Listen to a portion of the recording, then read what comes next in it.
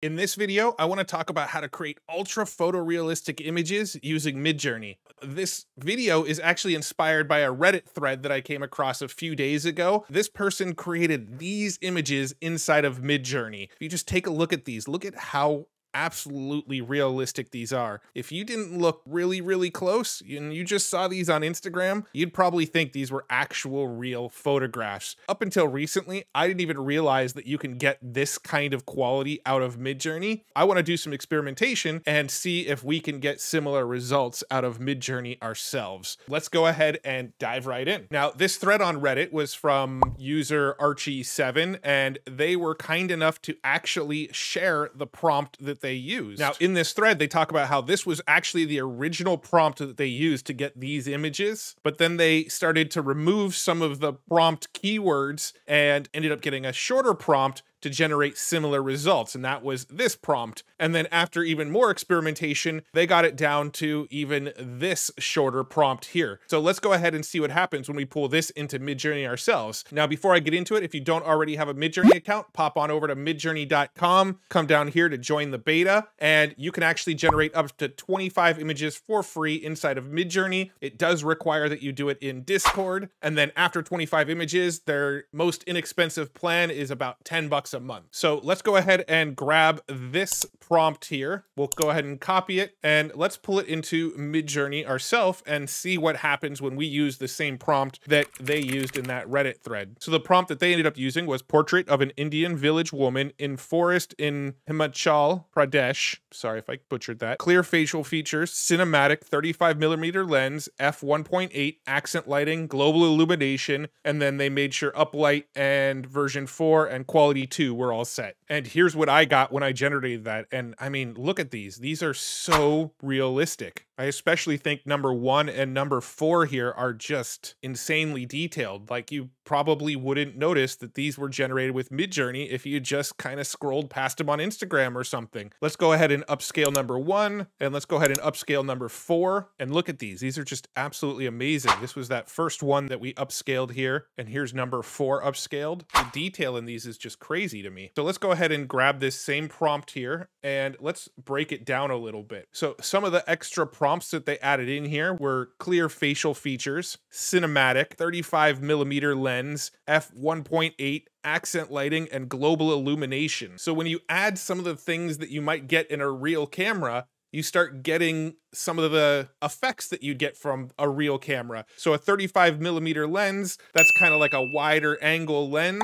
So this shot would be like somebody getting really up close and personal with the person taking the picture and just really getting up on their face. And then the f1.8 would generate what's called a shallow depth of field, meaning that the foreground, the person in the front, is really in focus, but everything behind them is out of focus. And you'll notice that in all of these images here, the background is really out of focus and the person in the foreground is really in focus. That's what you get with an f1.8 depth of field. Now, the accent lighting and the global illumination, that just gives us some of the lighting that you're seeing sort of under the eyes here, and the way that her own face casts shadows below her neck and things like that. The uplight, that's just telling MidJourney to do a light upscale on the image. And then quality 2, that's basically saying generate a higher quality image. So let's take this same prompt, but let's tweak it a little bit. Let's type imagine and we'll paste this in. And then instead of a portrait of an Indian village woman in a forest, let's do a young American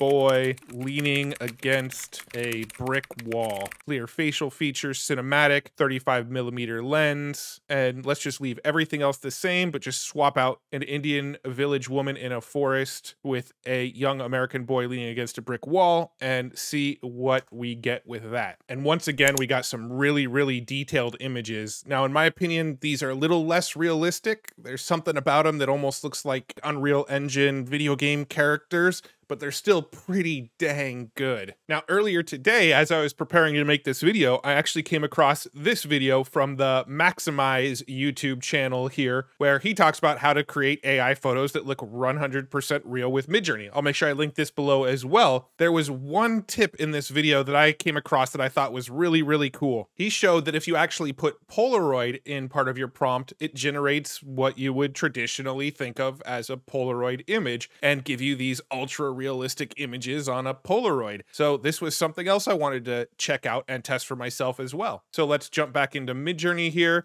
and let's do imagine a photograph of two girls celebrating at a birthday party, and then let's add Polaroid. And this is essentially the same prompt he was using in this video. I just want to test to see if I get a similar result here. I'm not going to change the aspect ratio because a Polaroid is traditionally a square image. And look at these. These are so realistic. I mean, if you look really close, you could see some stuff that are dead giveaways that it's AI. I mean, who wears two party hats like that? I guess a kid's birthday party, you might wear two party hats like that, honestly. But they even made it so that the images look a little bit aged. So really, really cool effect. Now let's go ahead and try this with a different prompt and see if it works outside of the original prompt we gave it. Let's go imagine a photograph of a dad in the 1970s leaning against his Corvette. That seems like something you might have a Polaroid of. And check that out. That looks like every dad from the 1970s leaning against his Corvette. Every dad that, you know, tucks his arm into his jeans shirt or has his arms melt into his hands. All right, so there's some perspective issues here. But, you know, with a couple re-rolls, I'm sure we could get some really cool images of exactly what we're looking for. Now, we already know that MidJourney can do ultra-realistic landscape photography, but using some of these camera details can really, really up-level it. So let's do, imagine a landscape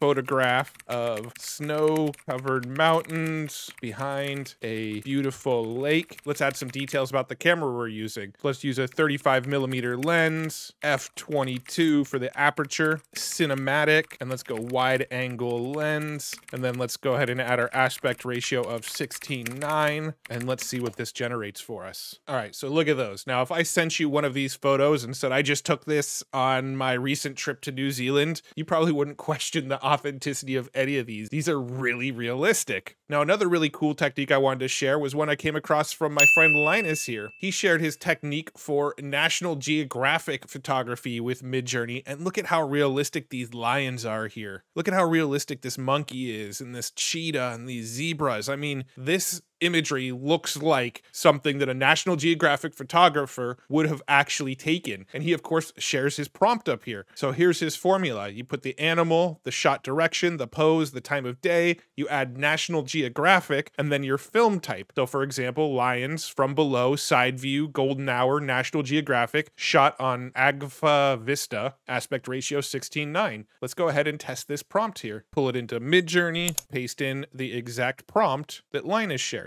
Look at these. These are all super realistic. I mean, it's just crazy to me what you can do with MidJourney right now. Let's go ahead and grab this same prompt, but let's change out some of the keywords. So I'll go ahead and copy this. We'll paste it back in here. This time, let's do penguins. Let's leave everything else from below, side view, golden hour, National Geographic, but then let's put shot with telephoto lens. Leave our aspect ratio at 16:9, and let's see what that gives us. And once again, absolutely awesome. Some funkiness going on in this one up here, but I mean, like this one right here, I don't think you would second guess if you saw this on the cover of a National Geographic. Same with this one up here. I think a lot of the magic in this one is in that golden hour prompt there that gives it that sort of gold overlay look. And then of course, using National Geographic to get that National Geographic photo style. Let's try something else here. I'm going to copy this same prompt, but let's tweak it again. I'll paste it in. Let's do a hippo. Let's change this to from above. Let's change this to morning hour and leave shot with a telephoto lens here. Adding the time of day and National Geographic and the type of lens that you're using, that's really what gives these the power. And these just look awesome. This one down here is a little janky, but these other three all look just great. I mean, you can see that they look like somebody was maybe standing up on a hillside taking a shot down at a hippo. And, you know, we're not getting that same golden look like we did on the golden hour. We're getting kind of a more blue, sort of cooler toned image. So just absolutely amazing stuff. And you can just really get some crazy photorealism with MidJourney right now. Now, there's one last thing I want to try. I want to try to use a combo of Linus's technique with some of the earlier techniques that we were messing with and see if we can get photos of people to look equally as realistic again. So let's go ahead and type imagine, but instead of hippo, let's do a young boy on a street corner, graffiti wall, background. Let's do from above, side view, morning hour, National Geographic. Let's go back to the shot on Agfa Vista. Let's go ahead and put our aspect ratio at 16:9. And let's see if we blend the sort of National Geographic and the time of day with an actual human. I wonder what that's going to give us. Not too bad at all, especially this top right where their back is kind of facing us. This looks like it could be a real image. This one you could kind of tell by the face and the hands that it's not that realistic. The wall itself looks ultra realistic. This one I think looks kind of too much like a cartoon face. And this one, I don't know, there's something off about it. But this one on the top right, really, really cool image. Anyway, it just really blows me away what you can do with MidJourney right now. You can get some really crazy, amazing, realistic images out of it. Now, I'll be sure to link all of these resources up below. Go check out Archie7's thread here on Reddit about how they got these super realistic images out of MidJourney. Check out Linus's thread about how he's using the National Geographic prompt to get these crazy, realistic animal images. Check out Maximize's YouTube channel where he shares his formula for how he's getting realistic images with MidJourney. A lot of really cool stuff out there, and I'm just loving playing around with this stuff and figuring out how to get more and more realism out of MidJourney. Have you found any prompts that work really, really well? Share them in the comments. I want to test some more and make more videos about just amazing MidJourney prompts. And if you love nerding out about all this AI stuff as much as I do, make sure you check out futuretools.io. This is the site where I curate all of the cool AI tools that I come across. I'm adding new tools every single day. And if it's just a little bit too much for you and it's a little overwhelming, click here to join the free newsletter. Every single Friday, I send just the 5 coolest AI tools that I come across. I also send a handful of YouTube videos, a handful of news articles, basically the TLDR of all the coolest stuff that happened in the AI space over the week. You can find it all over at futuretools.io. Thanks so much for hanging out with me today. I hope you enjoyed this video. I enjoyed making it. I love exploring MidJourney, and I'm going to keep on going deeper and testing the limits of what it's capable of. Make sure you like this video, press the little thumbs up button, and if you haven't already, subscribe to the channel. It'll make sure you see more videos just like it in your feed. Thanks so much for tuning in. See you guys in the next one. Bye.